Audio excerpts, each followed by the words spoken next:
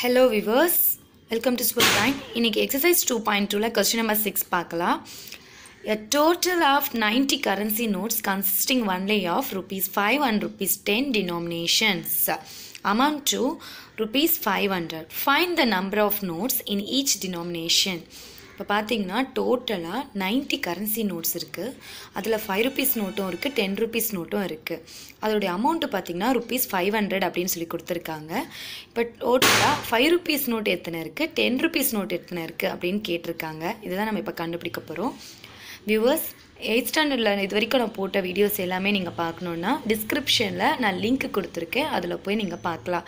அது எப்படி பார்க்கணுன்னா, இப்போ வீடியோ ப்ளே ஆகிட்டு இருக்கு இல்லையா, அதுக்கு கீழே ரைட் சைடில் கீழே பார்த்தீங்கன்னா ஒரு சின்ன ஏரோ மார்க் மாதிரி இருக்கும். அதை கிளிக் பண்ணிங்கன்னா அங்கே ஒன்று விண்டோ ஓப்பன் ஆகும். அதில் வந்து டிஸ்கிரிப்ஷன் லிங்க் இருக்கும், நீங்கள் அதில் போய் பார்த்துக்கலாம்.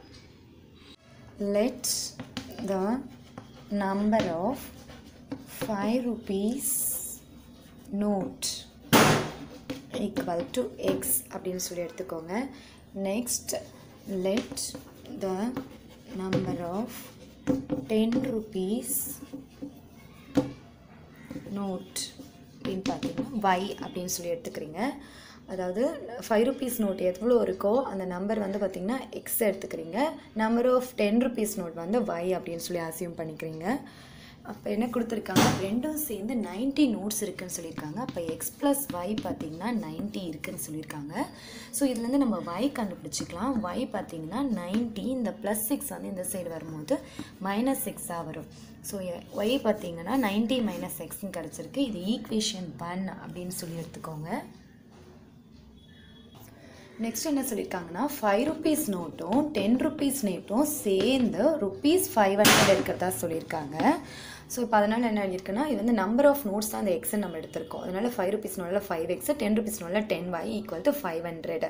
இது அவங்களே கொடுத்துருக்காங்க, 500 ருபீஸ் இருக்குதுன்னு சொல்லிட்டு. இதில் நம்ம ஈக்குவேஷன் 1ல் பார்த்தீங்கன்னா நம்ம y வேல்யூ நமக்கு தெரியும். இந்த y வேல்யூ எடுத்துகிட்டு வந்து இங்கே சப்ஸ்டியூட் பண்ண போகிறோம். ஸோ 5x + 10 × y எங்கே வருதோ அந்த வேல்யூ போடலாம், 90 - x. ஸோ 90 - x போடுறோம் equal to 500.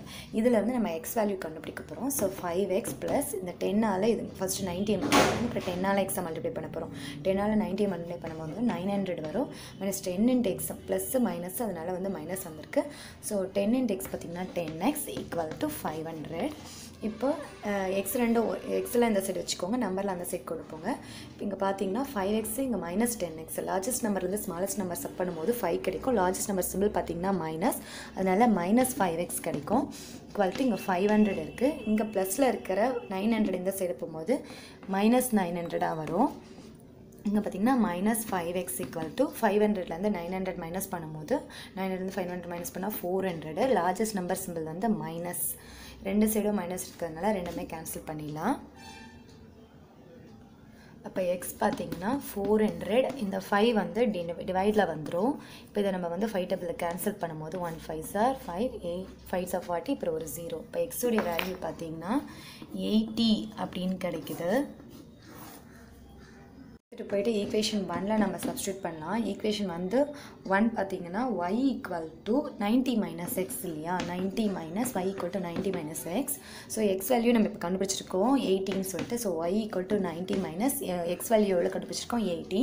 So y equal to 90 - 80 பார்த்தீங்கன்னா 10. இதுதான் வந்து y வேல்யூ. therefore என்னென்ன கிடச்சிருக்கோ அதை எடுத்து எழுதுங்க. therefore the number of 5 rupees note equal to எவ்வளோ கிடச்சிருக்குன்னா 80, and the number of 10 rupees note equal to 10.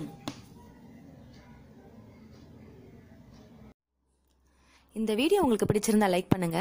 இது வரைக்கும் நம்ம சேனலை சப்ஸ்கிரைப் பண்ணாதவங்க சப்ஸ்கிரைப் பண்ணிடுங்க. மறக்காம பக்கத்தில் இருக்க பெல் பட்டனையும் பிரஸ் பண்ணிடுங்க.